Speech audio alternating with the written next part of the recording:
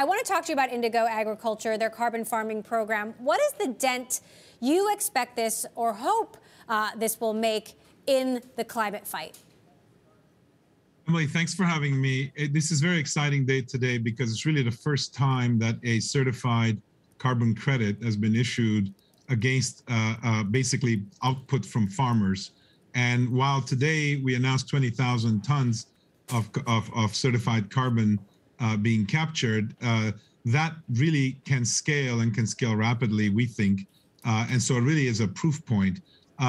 There's probably several orders of magnitude, 100, 1,000-fold more that can be expected from this. And I think that agriculture is kind of a very interesting way to think about capturing and storing carbon and creating returns for farmers, which is also a very important kind of part of the circular economy aspect of this. So we're bracing for yet another Supreme Court ruling, this one on whether the EPA has the authority to tell companies to regulate greenhouse gas emissions. What are you bracing for here, and how could this impact your new venture?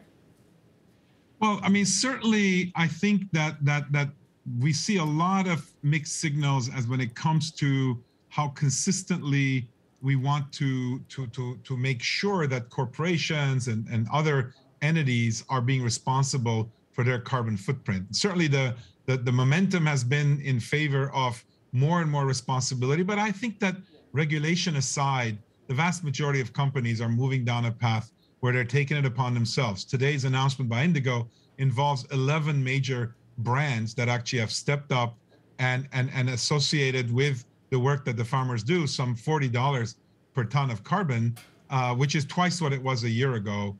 And we think that these incentives that will drive the creation of these credits will be part of the solution. And I think corporations might be forced to do it, but they also may choose to do it because it's the right thing to do and it's scalable.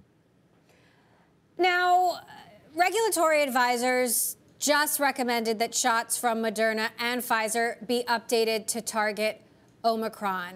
What are the next steps for Moderna here? And how will your concoction be different than what Pfizer has to offer? Well, the context switch is pretty sudden, but I think it's memorable for me, Emily, because at some level, we're talking about the health of the planet, and then we're also talking about the health of the inhabitants of the planet. So for us, it's really all the same thing from a point of view of the science and the innovation. Specifically to your question, clearly, we've been caught up in this battle for 2 years now between a virus and the human technology to combat it. And as the virus adapts, we've had to adapt our own vaccine to be able to stay ahead of it and provide the kind of immune protection. We showed at yesterday's hearing with the FDA that the data we're generating out of a bivalent, that is 2 different spike protein sequences in our new vaccines, are a robust protection package for what we expect to be what's coming up in the fall. So what we need to do is to work with the authorities, making sure that we kind of put in place what will be the next vaccine that's going to be used. Certainly yesterday's vote encouraged Omicron to be incorporated into that. And once that's done, we're ready to ramp up production and be ready by early fall to provide the vaccines needed for protection. I think a lot of people, as you know, Emily, are tired. I'm tired. Everybody's tired of this pandemic. But the bad news is the virus doesn't get tired, and we're going to have to stay vigilant, however tired we get. We are tired. I agree. And also, you know, there are a lot of folks waiting on these boosters and guidance on boosters. It's been kind of confusing, the messaging from the U.S. government. You said early fall. Is that the soonest? Like, when do you think Omicron-specific shots will be going into the arms of Americans? Pending working out with the FDA and other authorities the final vaccine composition that we're going with. And there's a little bit of this that begins to look like early versions of what we've done with seasonal flu, where there's got to be a definition set on what the next vaccine looks like. But once that's done, we think the sooner that's done, the sooner we can get on. We're poised to manufacture significant quantities. And look, we're looking at as early in the fall as we can. You know, early September would be great, may well be, depending on when the go-ahead is given, that will affect it. But we certainly have planned for and are poised to be able to move very, very quickly. Now, COVID vaccines are starting to roll out for kids, and I'm curious how you think that campaign is going. We've seen a kind of a slow vaccination campaign under pediatricians. What's it going to take to make parents less hesitant to get this done? Look, I think that it took a while to get to this point, which is unfortunate because during that time, people were exposed to any number of conflicting points of view, and everybody seems to have a view about any number of topics that relate to public health, even though there's public health professionals that I'd say are probably much more prepared to and qualified to guide what it is we're doing as a population. I think it's going to take a little bit of time for people to get the right information. The fact is, rigorous testing has been done.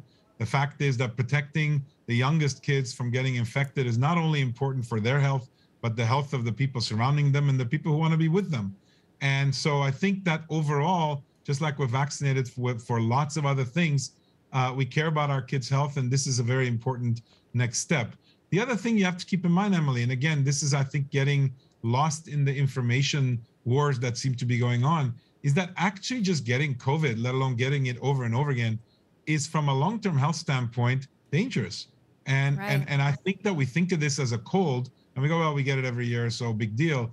There's no evidence that the way this disease plays out, quite the contrary. There's evidence that in some subset of people, several percent of the people, it has long-term effects. And I don't see that that's going to be different once enough young kids get this. So we have to be less cavalier about it and do everything we can to prevent it, at least until we learn more about the disease. We just got a new headline that Pfizer and BioNTech are going to get an extra $3.2 billion from the United States for COVID vaccine development. Are you expecting more money for Moderna as well? I can't comment on that. All right, so let's talk about the national biodefense strategy. I'm so curious if you and Flagship have spoken to the Biden administration about this and what the role of Flagship could be there. You know, obviously the hope is that at some point this pandemic abates, but we will be facing other threats.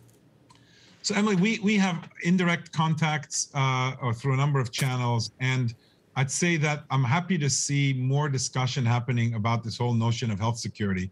This is something that we've talked about for 3 years. In fact, preceding the pandemic, we do think that we need to elevate our health to a matter of security, not just care. It's not enough that our health kind of is under attack and then we try to then do something about it. We have to get ahead of it. And health security, whether it's against pathogen threats or against a lot of the slow pandemics that we are attacked by every day, whether that's cancer or Alzheimer's or obesity or any number of diseases, all of these are the same kind of threat that can take down our lives, take down our health, and we need to get ahead of it. Health security, biodefense, all of that is part of a comprehensive solution. And I certainly hope and expect that the kind of damage this pandemic has done will be at least converted into some long-term lasting value to society, just like major wars have led to significant kind of after effects that have been good for mankind. I expect that to be the case in this case through a more serious effort at preparedness and prevention.